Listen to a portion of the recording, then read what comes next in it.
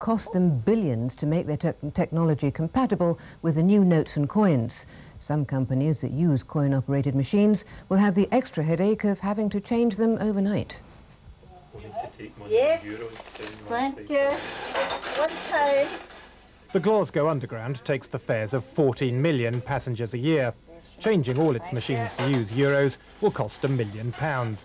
But its managers still don't know when or whether to spend the money. It's very difficult for us because until we know if and when this is going to happen, then effectively it means that we can't make any decisions about changing our ticket machines or introducing new ticket machines onto the system. The bill for changing tills and computer systems, cash points and vending machines across the country could easily add up to tens of billions of pounds. The government wants businesses to start spending some of that money soon. But shops opposed to joining the euro, like Dixon's, are reluctant to go ahead. We would rather wait until after the referendum, because then we'll have a clear indication of yes or no.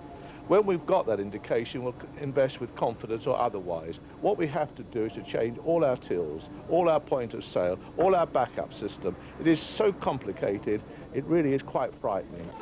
Don't give me that bloody new money, because I don't want it. What's wrong with it? At the time of decimalisation, many shoppers were equally wary. That was a huge change when it happened, and the government's probably right in saying the changeover to the euro will be 10 times bigger. When in 1971 we stopped using these notes and started using these ones, the new money was at least relatively familiar.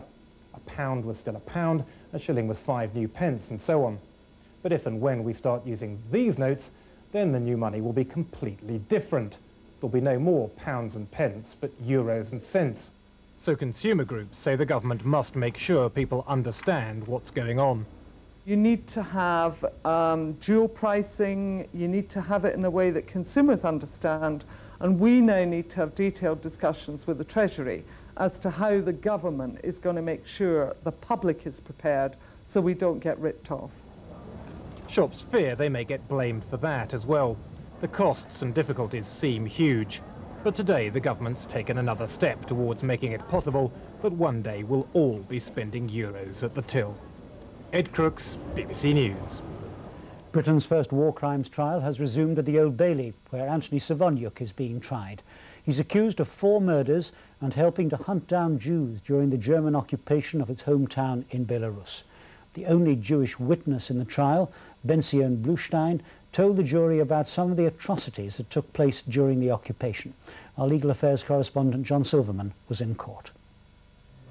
Benzion Bluestein came to the Old Bailey from Israel, but his testimony took the court back to his youth in Belarus. He described how the Nazi invasion in 1941 created terror. He said Jews were forced to wear yellow patches on their clothing and had to bow before every German they met in the street.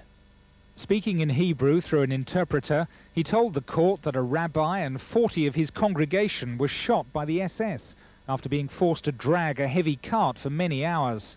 He wiped away a tear at the memory. Mr. Bluestein also became distressed when he recounted the fate which befell the town's Jewish barber.